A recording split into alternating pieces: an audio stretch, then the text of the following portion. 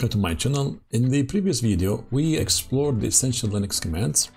In this video we will use Nmap to perform an in-depth scan of the Metasploitable machine and Windows machine, uncovering valuable information about its outputs and services. This process mirrors the techniques employed by ethical hackers and professional penetration testers in real-world scenarios. So, what is Nmap? Nmap, or Network Mapper, is a powerful open source tool used to discover hosts and services on a network. So it scans IP addresses and ports. It detects open services like SSH, HTTP and FTP, etc. It identifies operating systems and software versions, and it helps find valuable systems on the network. Before launching any attack, a hacker needs to recon the target, figure out what's alive, what's open, and what's exploitable. That's exactly what Nmap is built for.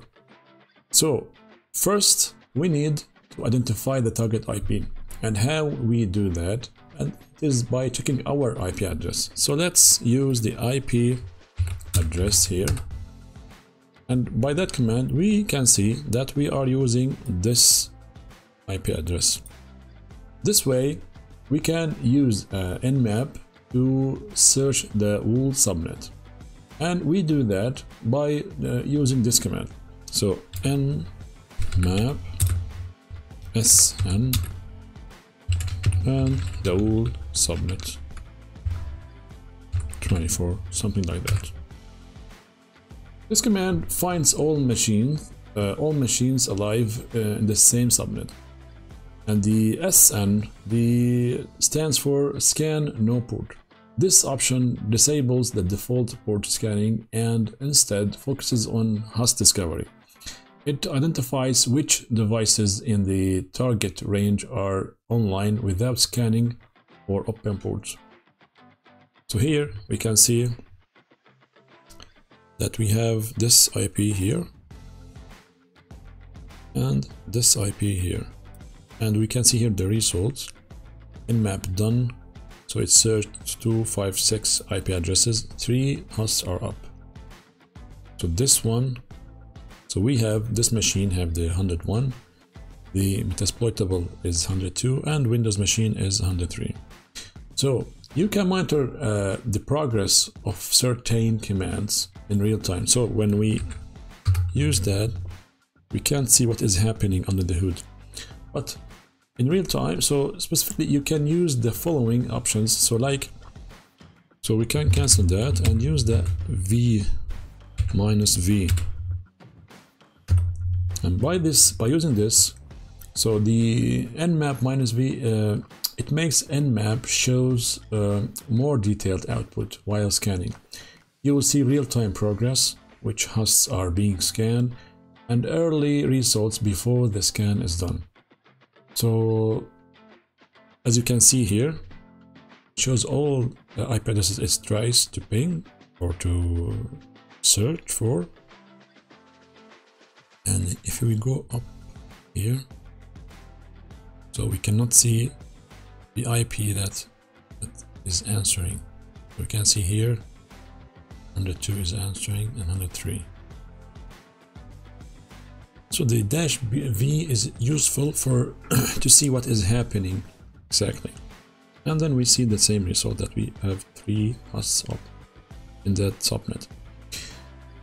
So another example. So let's use now Nmap. So the most basic command is Nmap. Then let's take the Metasploitable machine and check. So this shows open ports on the Metasploitable machine. Let's wait a little bit here. Here we can see that that machine has all these ports open. So we can scan specific ports, and we can run that against Windows or Metasploitable. So for example, we can use Nmap-p and let's try 21, 22, and 23. And then the IP address. So like this. This is the IP address of the Metasploitable. And we can wait a little bit more. So it means that port is actively. So here we can see open. So open in Nmap scan, it means that the port is actively accepting connections. This indicates that a service or application is running on the port and is listening for incoming requests. An open port is a potential entry point for communication between the server and clients. And in cybersecurity, it might be a target for further analysis or exploitation. So at the same time, we can scan a range of ports, map like this. So this way we are checking the ports from 1 to 1000, and we can at the same time we can check all ports. Here we can see it checks all, only on our so below 1000. So, or if you want, you can scan all ports. So let's try nmap p only -p and the IP address. Let's take 103 this time. It's Windows machine. Okay, we need to add a dash here. Let's try 102. This process should take some time because it's checking 65,000 ports. So how to detect a service version? So we can use the command nmap s and v, the v for version, and let's take a Windows machine this time.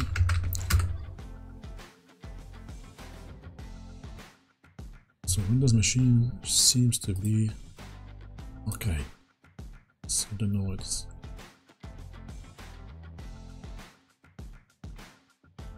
there. Let's run it against the Metasploitable. So as we can see here, it shows us all open ports and services and explanation of the service. So let's try the Windows machine again here. So this is very important command that shows what services are running. So it performs a version detection scan on the target machine. So as we can see here, it is Microsoft Windows. You can see that these services are running. We can use the aggressive scan. So we can try this nmap -a and the IP address. So the -a activates aggressive mode, which includes OS detection, version detection, script scanning, executes default nmap scripts to gather the additional information about the target. And it runs the trace route, which maps the path packets take to reach the target, showing network hops. So as we can see here, we can see the name of the Windows machine, MAC addresses. We can see that it is one hop there. So now advanced and stealthy techniques.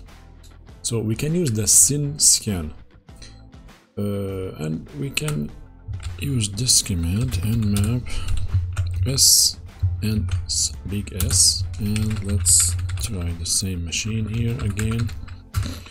So this type of scan is faster and stealthier than a full connection scan because it doesn't complete the TCP handshake. Okay, Nmap also can scan scan multiple targets. So we can scan the first one, 102, and at the same time we can scan the other one with the same command. As we can see here, this is the result for 102, the Metasploitable machine, and here is the 103, which is Windows machine. We can see that these are. So, legal and ethical learning. Only scan systems you own or have permission to test.